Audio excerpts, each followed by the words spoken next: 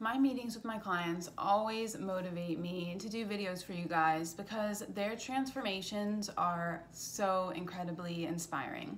So I want to talk about my client who I just met with this morning. And when we started 3 weeks ago, she was suffering from debilitating anxiety. Her weight had creeped up like 40 pounds overnight, and there were a lot of other frustrating symptoms that were interfering with her life, like low libido and hives, like a lot of skin symptoms, digestive symptoms, and things like that. And 3 weeks in, migraines too. 3 weeks in, she hasn't had a migraine, not even a headache, she said. Her sleep has improved, and I quote, 100%. So she's sleeping through the night. If she does wake up, she falls back asleep easily. All signs that her adrenals are nourished and that her cortisol levels are down. And the best part is that she has not taken her Xanax in 3 weeks since we started working together. Before, going to work and not bringing her prescription would have given her anxiety. But now she's leaving the house without even remembering it because she doesn't need it anymore.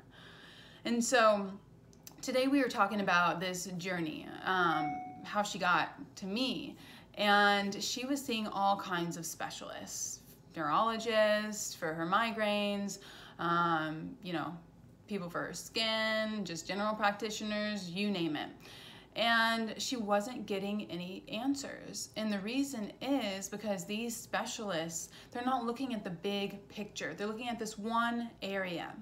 So what I do is I'm really looking at the cluster of symptoms that are presenting themselves and how all of them are connected and how all of them are communicating to us what we need.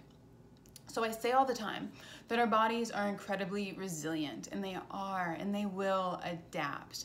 And so you can be eating a lot of foods that are toxic to your body that aren't going to show up on an allergy test, but they are still creating an inflammatory response and damaging your cells and your gut and your liver and your adrenals and everything in between. So the only way to know is to jump in and do it, and to see the evidence for yourself. So we have to experiment and we have to look at the evidence, because the research, I was telling my client this morning, like when they say celery juice can reduce the risk of cancer, these patients in these studies are drinking like 8 cups of celery juice a day. And so these studies aren't really, we can't disseminate them into the real world necessarily, because who's gonna take the time to clean their juicer 8 times a day? I mean, that's a lot of celery. Like, nobody's really gonna do these things. So the research, it's very much skewed, and there's a lot of financial interests that are influencing the research. I've been in the research industry. I know there are so many flaws. So I can just spill out all this research evidence to you, but the only way to know what works for you individually and your unique genome is to try it for yourself. And so my client has seen all of her symptoms improve across the board in just 3 weeks. And I started this morning by asking, like, what evidence is your body giving you that you're on the right track?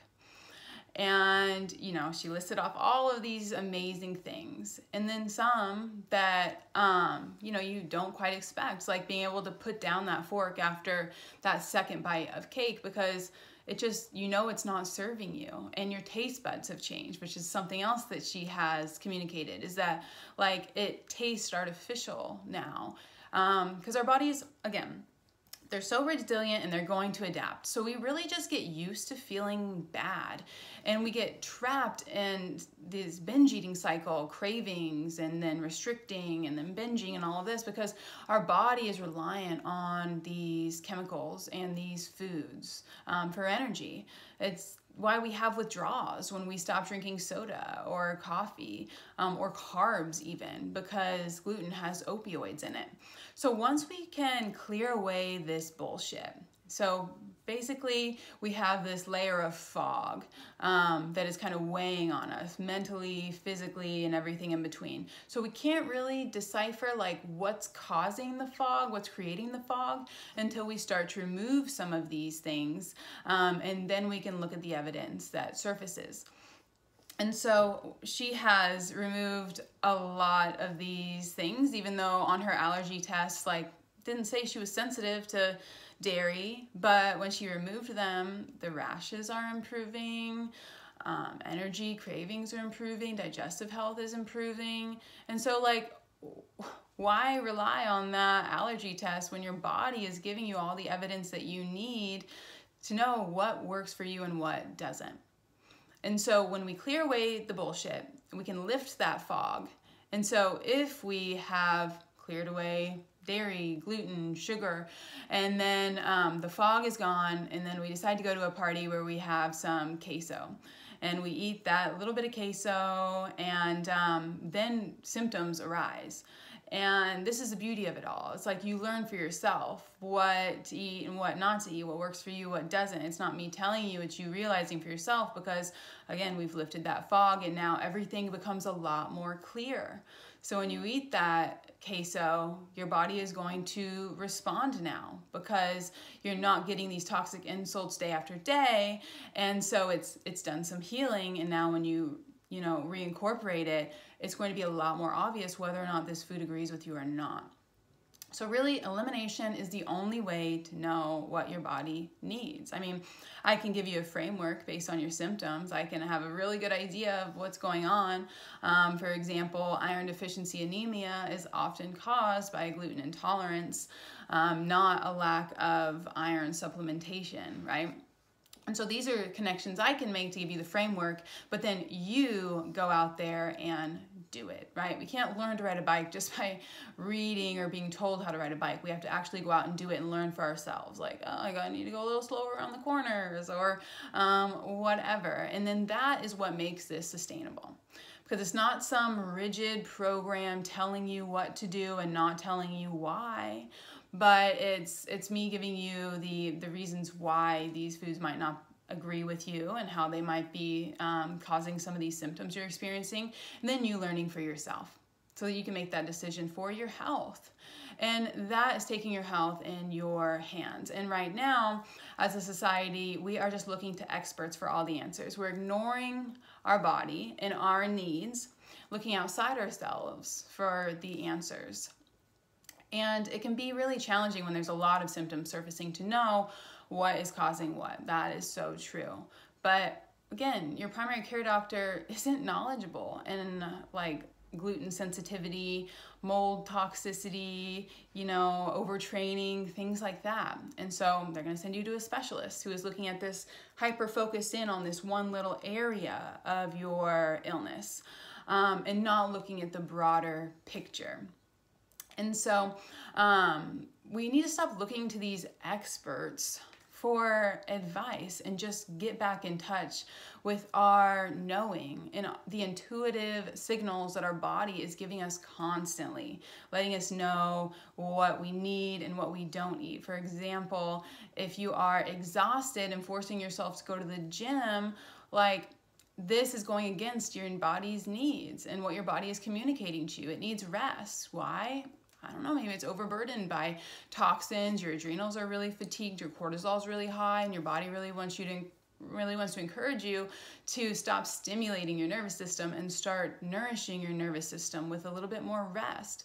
And that doesn't mean that you are lazy or anything like that. It's like, that's what you need right now.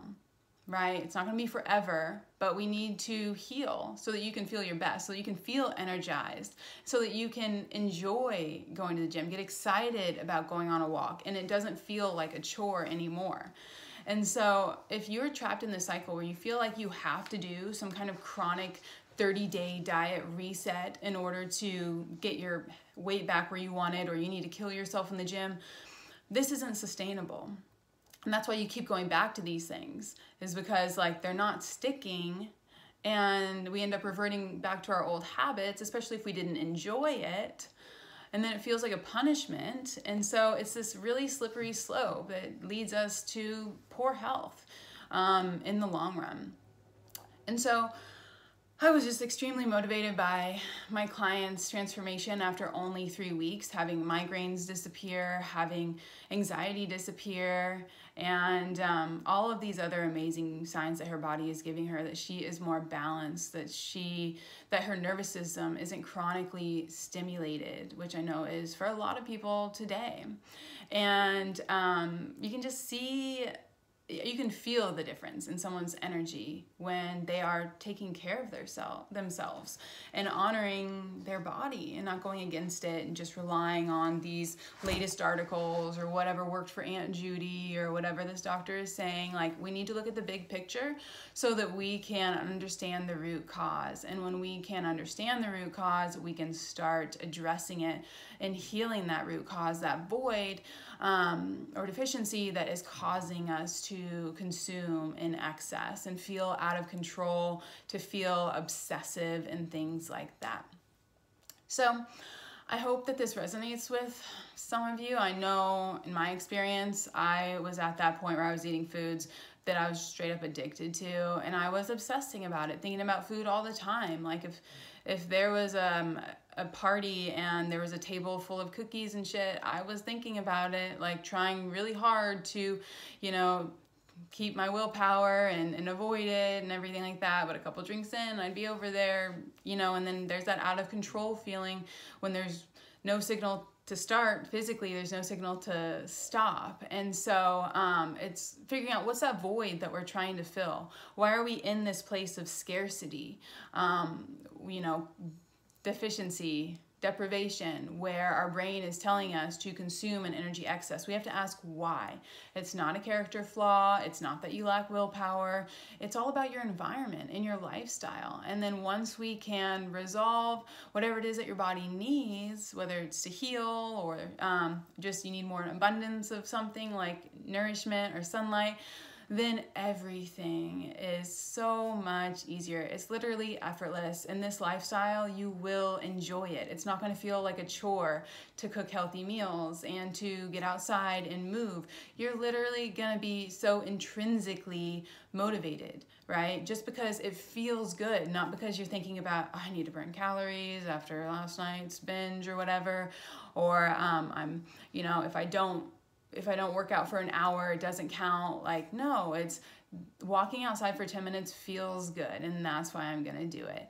And this is a beautiful shift that makes, again, these things sustainable, and so that you're not on this roller coaster ride with your mental health and your weight and all of these other things, and you can really feel in control of your life and your health. And so this is my hope for all of you, and I hope that this video, if it hits home, then please reach out. I would love to chat about, you know, what this process can look like as far as the one-on-one coaching, helping you to get to this amazing transformational place. Hope you guys have a wonderful week and be well.